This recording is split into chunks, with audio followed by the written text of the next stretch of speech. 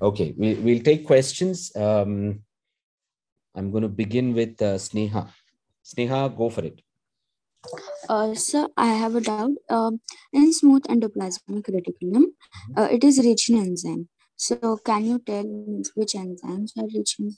Okay, there are many enzymes that are present. If you really want to know, just go look up. I'm not discussing any specifics here. Okay, any standard textbook, if you pick up, it'll tell you all the different enzymes that are present there. Some of the enzymes we do know, and we've characterized them.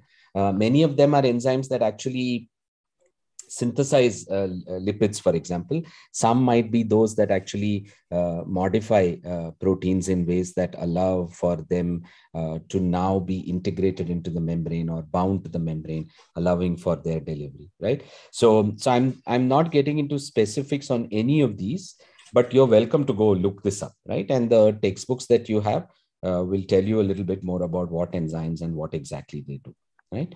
Vaishnavi, next question, over to you. Sir, different organisms with different requirements would have different Golgi apparatus, or the contents would vary, right? Would they? So could you say that again? Different organisms as in? From unicellular to multicellular, would their requirements change? So would the contents of the Golgi change? At a single cell level, right? The functionality of many of these components is conserved. But depending upon the type of cell that you're looking at, right? And the kind of proteins that are being processed. Like, for example, the Golgi in a neuron may have slightly different composition, proteins that it is seeing, enzymes that, it uses as compared to Golgi, say, in the liver, right? So there will be differences depending upon which cell type you're looking at. A significant part of the architecture and the mechanisms that are in place are conserved. But the way these mechanisms are used, what kind of proteins are being processed will obviously be different. Okay, sir. Okay. Varad. Sir, I didn't understand when you were saying that the forward and the backward movement of protein through the Golgi. What were you really saying? I didn't understand. Right. So this is again, something that is hypothesized. We don't fully know whether this actually happens.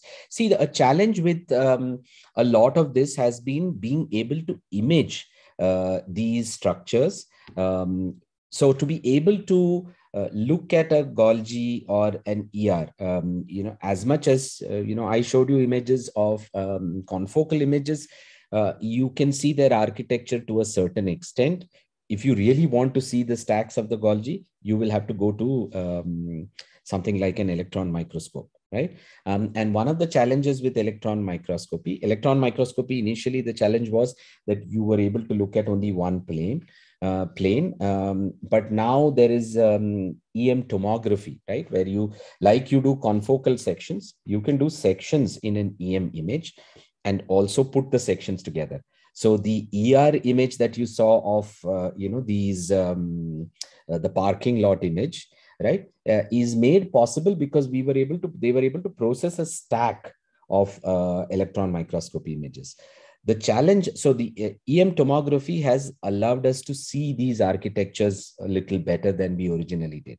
But the challenge still remains that we can't look at live events as they are happening in EM. Right. So it is hypothesized that there are vesicles that are being moved to the front, and they go from, as I said, one of the hypotheses is that everything just goes through, right? And one hypothesis is that there are actually vesicles that are peeled off from one, go to the next, go to the next, go to the next. And it is thought that there are certain vesicles that may also move back. For example, if and how this is controlled, what is the mechanism, we don't know. What decides that something should move forward or go back, we don't know, right? So it's thought that the way they are moved back and front will determine the residency time, right? That means how long a protein that's in this vesicle stays in this compartment could be determined by how quickly it leaves and how often it comes back, right? So what if there is a forward back that is constantly happening, right? And if all the processing that a protein needs to undergo in this compartment has been done, then, it moves forward and then doesn't come back and then moves further. Could that be a way of doing this and ensuring that all the changes that are required are actually have happened on the protein before it actually leaves? So one of the questions here to think about is, what is the regulatory mechanism that looks at a protein? What is the quality control mechanism, right? That looks at a protein and say, okay, all modifications are done. Isko jaane do aage, right? Or looks at everything and says, "Arey, this particular modification has still not been done. We should send it back to that compartment." Is there such a, a mechanism to check for the modifications that proteins are undergoing? And we actually don't know at this point of time. We are only just beginning to understand how changes can happen. Simple things like the amount of time that a protein spends in the compartment could change the architecture of the modifications, right? So a protein that will take, I'm just saying these numbers off the top of my head, that takes, 30 seconds, 30 seconds, 30 seconds will be modified one way. A protein that takes 1 minute, 1 minute, 1 minute, 1 minute, same protein will be modified differently, right? This we've understood, or at least, we've been able to now model, use mathematical models to suggest this is possible. And this has happened in the last maybe 5 years or so, right? So we're just beginning to understand the complexity and the kind of regulatory mechanisms that exist here. Okay, so I know this isn't much of an answer, but that's where the understanding of the field lies at this point of time, right? Aditya, next question from you. Sir, can you hear me? Mm-hmm. Like neurons are really big cells, right? Mm-hmm. And they have many synapses. Mm-hmm. So they will have one synapse. They don't make multiple synapses. No, like at the end, let's Yes. say, Yes. They have only one synapse. Yes. Also, does the synapse have a broken part, like a piece of Golgi or something, a localized Golgi, so that it's easier for processing to happen before it's released? Yeah, so whether there is a piece of a Golgi that sits right at the end, I don't think there is, right? So the Golgi is here. Actually, these motor proteins they travel long distances in the neuron to actually take things all the way to from one end where they are made to the end that they are actually delivered. So, so the way motor proteins work in neurons now is the basis of very extensive studies to essentially characterize this, right? You should look up, there is a lab in TIFR Bombay, Sandhya Kaushika. Sandhya studies these motor proteins, and she studies how in cytoskeletal components in neurons, things are actually moved. How do they bump into each other? What is the level of crowding? How does such a long cell navigate, and carry information, right? Because, halfway through, what if the vesicle forgets where it's going? Does that really happen, right? And how does the neuron maintain that because of the distances it has to travel, right? So the short answer is there isn't a Golgi-like structure at the end. Things move actually long distances in the neuron. Okay, sir. Anjali, your query. Sir, what do we actually mean by processing of the materials in the Golgi apparatus? Like, what essentially does the Golgi apparatus do? Right. So we saw, right, one of the big processings that they do is glycosylation. Sugar addition. Right. Yeah. Glycosylation. There could be post-translational modifications, right? Like, for example, in some cases, proteins need to have lipid modifications, right? And this allows, there are, palmitylations, it's essentially a chain of lipid that gets attached to the protein at a certain point that now allows the protein to anchor to specific compartments in the cell using that lipid tail. Those kind of modifications can happen in the Golgi. There could be phosphorylation of a protein that allows it to kind of go to a specific compartment or bind something, which could happen at the Golgi. So many of the changes are actually at the level of the structure of the protein, in the way the protein is put together. Changes like phosphorylation, which are more transient, right? That can happen quickly and go away quickly, happen after all this processing is done. So glycosylation, for example, is a slow modification and doesn't kind of go away, right? So the changes that happen in the Golgi kind of stay, right? And stay longer. And those are the kind of changes that happen at the level of the Golgi. So there are many such modifications of the protein which affect the structure and functioning of the protein that happen at the Golgi. Also, sir, when we said that we detach the Golgi apparatus, it becomes spherical rather than the normal structure. I didn't understand Detach that. the Golgi apparatus? No, that's not the Golgi, that's the cell. We are detaching the cell. Okay, right? yeah. And when we detach the cell, the Golgi breaks up. Okay, that's what I showed. So what was inside the cell is what is the Golgi that is broken up. Sneha, your query. So I have a doubt on smooth endoplasmic reticulum. So how does it catalyze, sir? I don't know what you mean by how. These are enzymes. The enzymes, work on the proteins. Like just as, for example, enzymes that talk to proteins in the Golgi are like other enzymes. They will need a bunch of cofactors. In some cases, they may need energy. But when they run into a protein that they can modify, they will hold the protein and modify it, right? So a lot of that happens very intuitively. It requires a bunch of cofactors, bunch of other players that are required. A protein by itself may not exactly by itself be enough to do this, right? And so that milieu in the environment and what else is needed is actually vital for this. If you're curious, just go look up, molecular biology of the cell and how Golgi or ER processing takes place. And there is a lot of information there on how enzymes, which enzymes and what kind of modifications they can create. Yes, and so one more doubt. We said that Golgi spreads at a certain time. So does it affect the cell? Spreads at a certain time, as in? Did you say spread? Yes, sir.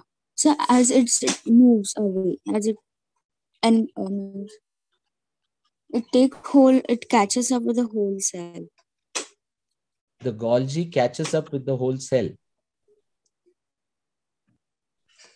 No, I'm not sure I understood. Can you frame that question differently? Why don't you think about what you're asking, and I'll take the other two questions and I'll come back to you, Sneha. Okay, sir. Anandita.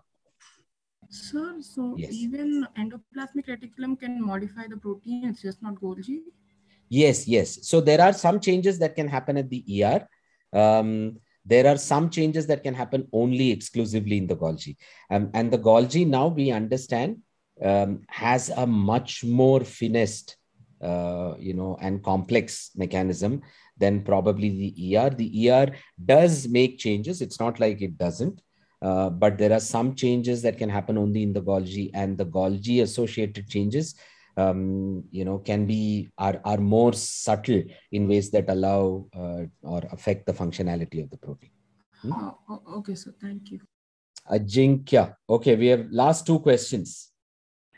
So I have one question. Does the Golgi apparatus change its shape for maturing different proteins? So I'm not sure it changes its shape to allow for maturation. I think the change in shape might affect maturation.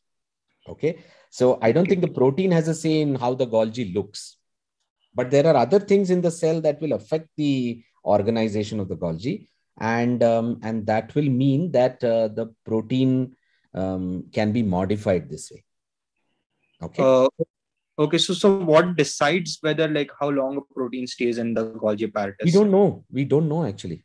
Right. So there could be some signature in proteins that could influence this. For example, if vesicles are thrown out and then brought back and then go out and then come back again, what is that mechanism? We really don't know. We don't know. Deep, last query. Sir, you said that to study Golgi, we do not know how to take it apart, and like, study things separately. But sir, like in division, it is already taken apart now. So why don't we study the Golgi apparatus while it is dividing? Like, Right. there are, The challenge with that is it's a very transient process. And the imaging capabilities that we have, actually a lot of understanding of how the Golgi is broken up, how it is brought back together, has come from the dividing cell. But the challenge has been being able to visualize things at that stage, and also being able to catch things as they happen in a dividing cell. Like we study the dividing cell in the lab, and just being able to watch the cell in a short period of time can be very challenging sometimes, right? So a lot of this is limited by actual data being generated, right? And then now asking, how do we look at the data and then analyze it? So challenge has been being able to actually experimentally do things here. okay. Sneha, come back to your question. Last question. Sir, I couldn't frame it properly, Right. but sir, in the slides, it was shown that it is moves throughout the cell. It is what? It moves throughout the cell. Moves throughout the cell. So the Golgi can move around in the cell, right?